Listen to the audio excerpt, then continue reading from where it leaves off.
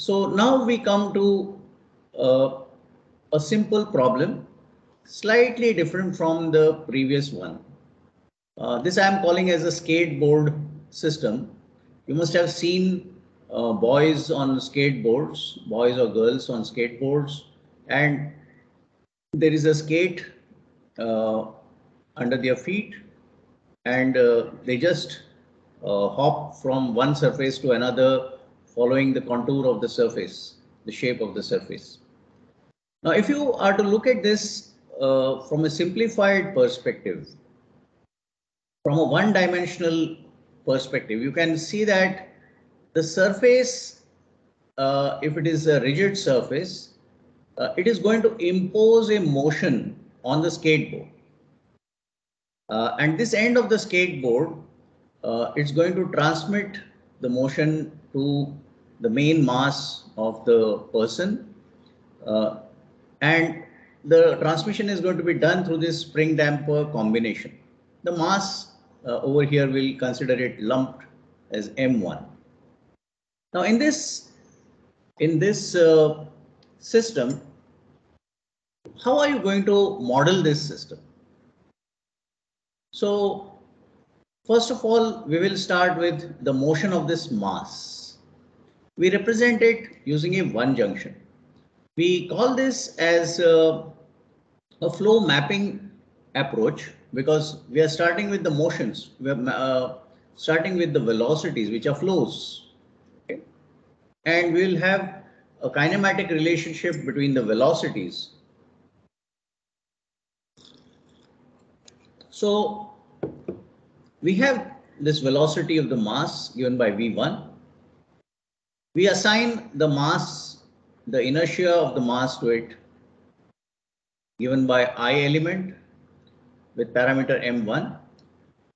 And then we also have this force, which is, it could be the force of gravity, although it's shown upwards. In this case, it's just representing conventional positive direction. So this is just a source of effort, F of t, which is acting. It could change with time. That's the reason why it has been shown here like this.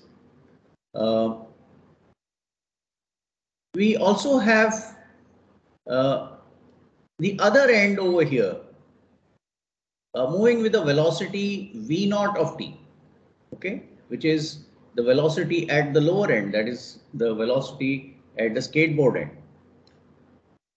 And here, this velocity is actually imposed by this road profile.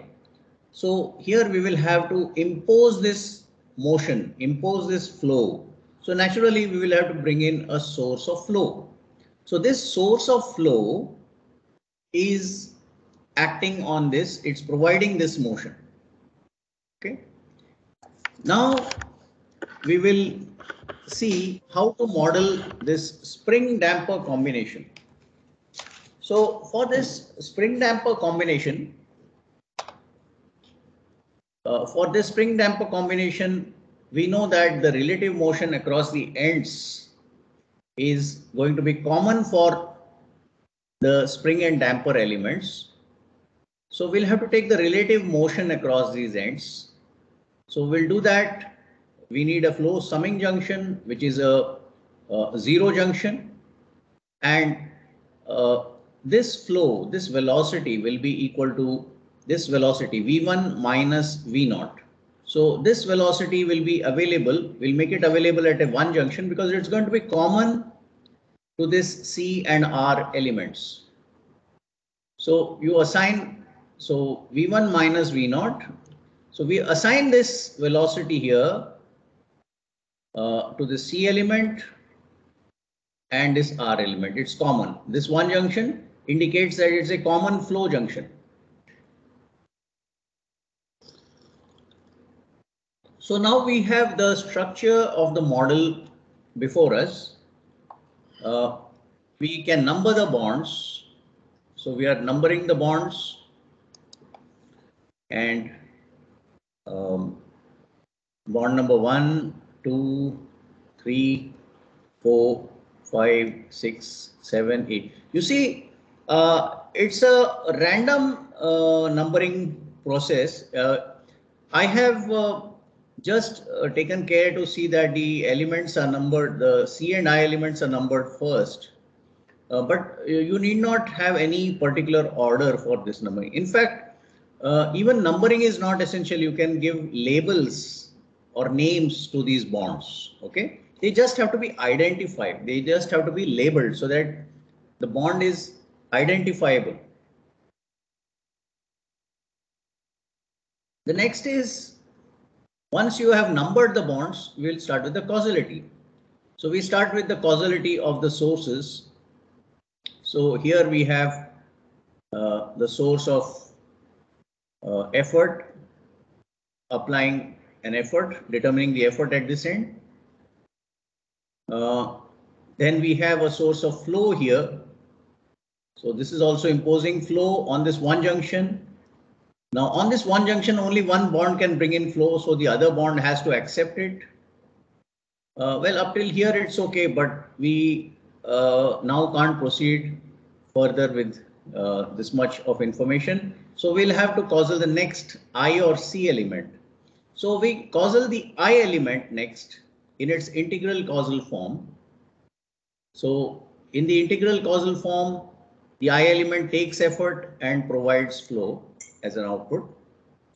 Now flow has come into this one junction, so all the other bonds have to respect it. So this bond has to bring in the information of effort into this one junction. It can't bring in flow. Now you look at this zero junction, two bonds are bringing in the information of flow. This bond has to bring in the information of effort. On this one junction, one bond has brought in flow.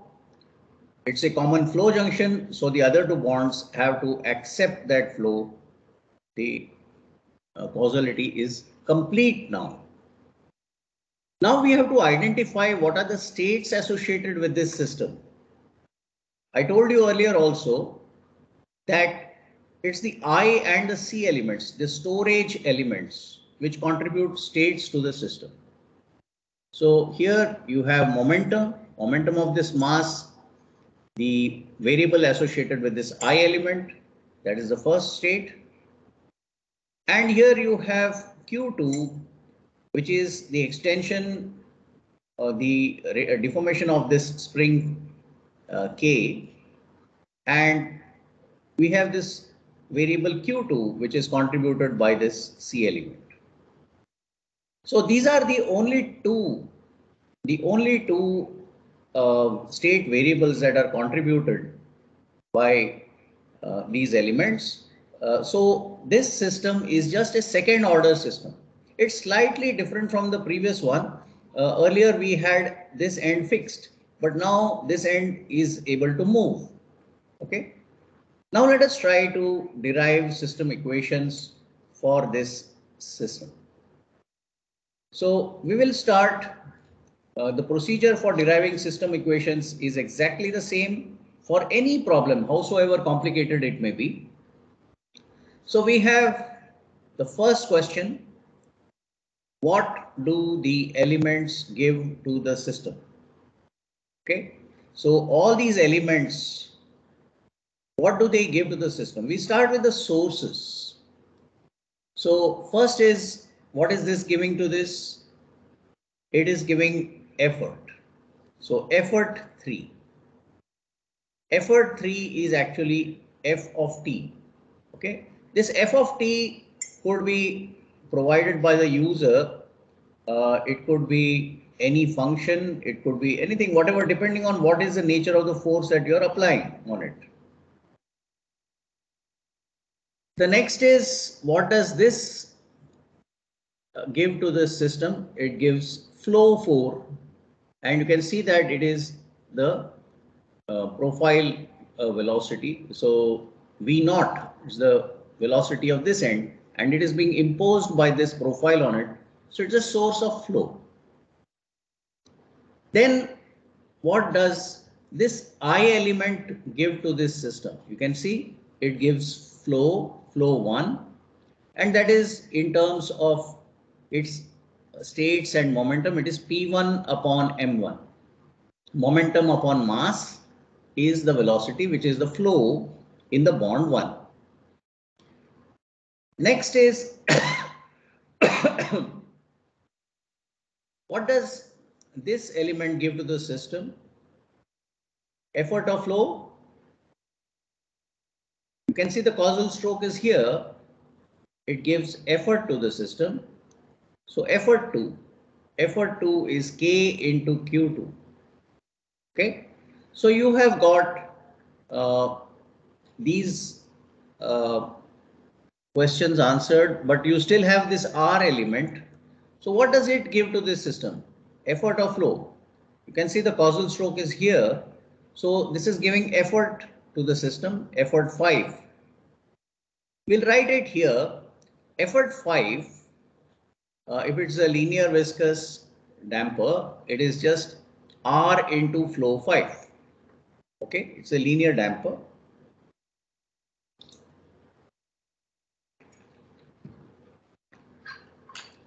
So R into flow 5.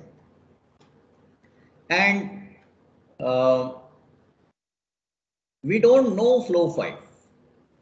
But if you look at this over here, you can see that this flow 5 is coming from this one junction.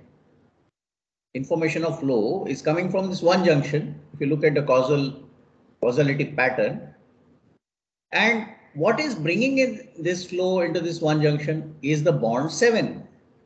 So flow 5 is the same as flow 7. So you can see that flow 5 is actually flow 7. Now flow 7 is coming from this 0 junction. Flow 7 is flow 6 minus flow 8. So we'll write flow 7 is flow 6 minus flow 8. And flow 6 and flow 8. Flow 8 is the same as flow 4. Flow 6 is the same as flow 1 because it comes from this one junction which is brought in by bond number 1. So we know both of them.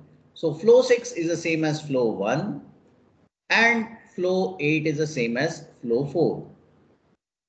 You can see here that flow 1 has already been worked out over here as P1 upon M1 and flow 4 has been worked out as already V0. It has been provided earlier.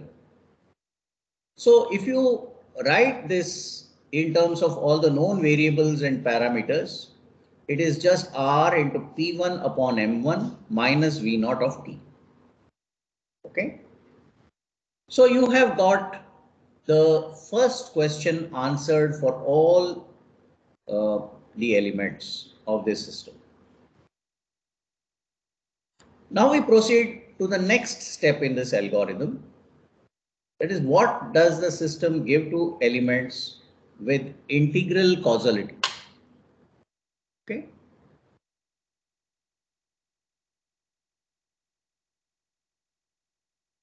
So for this, we have only two elements with integral causality, one I element here and one C element here. So first is what does this system give to this element? Effort or flow. You can see the direction of the causal stroke here. So the effort is being received by this I element. System is giving effort to it. And this effort is effort 1. In terms of its state, it can be written as rate of change of momentum, P1 dot. So effort 1 is P1 dot. Okay. Now this effort 1 is coming from this one junction through summation. It's an effort summing junction. So we'll trace out from where it is coming. Effort 1 is equal to effort 3 minus effort 6.